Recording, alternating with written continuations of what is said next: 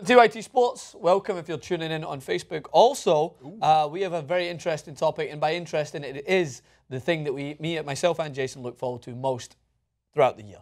FIFA 17 is coming our way September, and of course, those sneaky bastards over on EA decide to leave out a nice trailer to just allow us to anticipate the release even more so. The tagline, I do like it, is it's football has changed, or something along those lines, but they were very creative with the trailer. Take a peek. People say football never changes. EA Sports. It's in the game.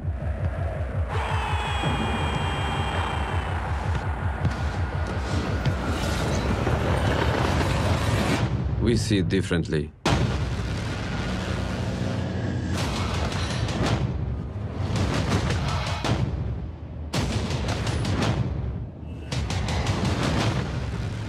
Football has changed.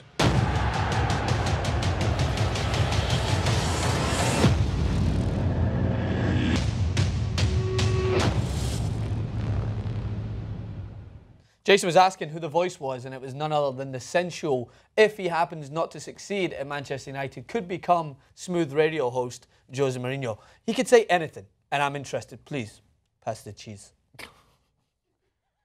Please. Pass the butter. Please, more cream. You have more cream. Do you have an iPhone charger? Absolutely. Got one right Anything for you.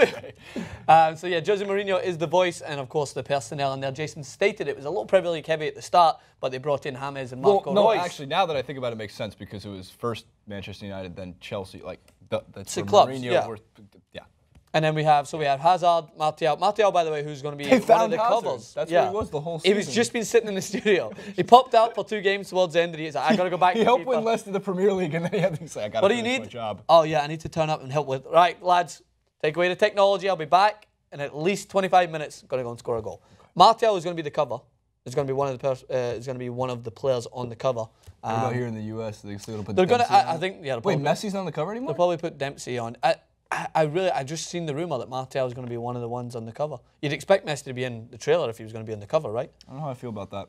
Marco Reus, very handsome cool Marco German, Reus who is not going to be at the Euros. I still don't understand that. And the reason why is that he's too injury prone. Well, why the fuck is Jack Wilshere there? Because that guy is a walking injury. Who cares anyway? Let's not get into that. I like Marco Reus. Yeah, I like him a lot. So obviously we're going to do a bunch of FIFA clips, guys. We're going to do tons. Talking about the predictions for the ratings when the ratings start to come out. Oh, so that, wait. We're talking about that right now. Are we going into full detail? Or no, just one very specific detail. Like Messi and Ronaldo are obviously still going to be 92, 91, 93, 92, or they'll be tied for top.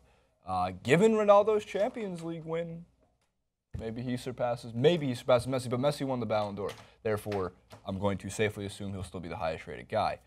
Now, as for who the 3rd highest rated player in the game will be, the list of names is interesting. There's going to be a lot of ratings boosts. Like, for example, Aubameyang is going to get a major boost. Jamie Vardy, Mahrez, and Kante are going to see major boosts. However, is it a clear lock that Suarez should be the 3rd highest rated, or at least tied? He'll be a 90. There's usually only, 4 or 5 guys that get a 90. Last year was Silva. Yeah. Suarez, I think, was last year also. Yes. And Neuer. And that was like it. Yeah, there's... Lewandowski's going to get a boost? Of course, as the game goes on with the updates, we have the ability to see things progress based on their form that year. Like when you see Vardy's current statistics at the start of FIFA 16 compared to the end, it's really fun to see. As for just going off the base stats going into it, Luis Suarez, I would not be surprised if he's around 91, 92. And it's funny because we are like, your reaction's the best because it's like, it's 1 point difference, but it makes so much... I would say more of a difference on FIFA. Not playing with them, but just in how close he is. He's the closest to Messi and Ronaldo. Let's just be honest, right? There's a bunch of players out there who could necessarily get a high boost. I'd say David De Gea is closing in on a 90-rated goalkeeper. Like when you look behind Neuer. Just behind Neuer. I still think Neuer. I mean, Oblak as well. Absolutely. Keylor Navas. A lot of good goalkeepers out there. Antoine Griezmann could be close to a 90 in terms of his rating. Diego Godin in comparison to how good of a defender he is. Tom Cleverley. They always easily. Lord Bentner. They always throw in like a midfielder, whoever the outright best, because I think part of it is positionally based. Like obviously you can't just give all the forwards and goal scorers like 90 ratings. They don't do it that way. They're actually extremely balanced, I think, when it comes to the ratings. There's always some controversy, but compared to other games, at least like NBA 2K and Madden, where like basically it's like, oh, everyone's a 99, and then if you're mediocre, you're like a 96. Yeah. Like in FIFA, if you're a 95 or 96, that means like that you've been upgraded to inform halfway through the season. You're on a fucking tear, which I love. Yeah.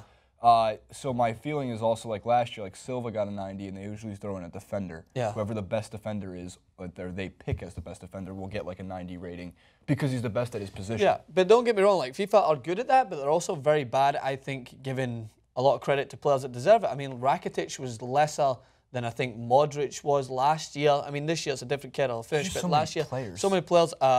I believe Mascherano, who you guys know I'm a huge fan of at centre-back for Barcelona. Not as much this year, but in their Champions League treble-winning season, he was like an 83 or 84. How about what he just did for Argentina? Yeah, he's a great player for Argentina. What I would like to see, by the way, and I hope this appeals to some of the guys that think I don't pay homage to the underdogs, Gabi for Atletico Madrid, I don't think he's ever been valued as high as he should be. I think he's at least an 86, 87 for the role that he plays with Atletico Madrid. There's a bunch of players in there that need to come down a peg. Hazard is one of them. He was close to the 90 rating in his prime for Chelsea in his Premier League winning season.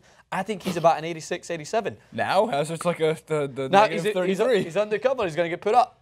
That's the other problem. They might give cover athletes a little bit of extra boost. You never know with those things. So here's what I think we should do.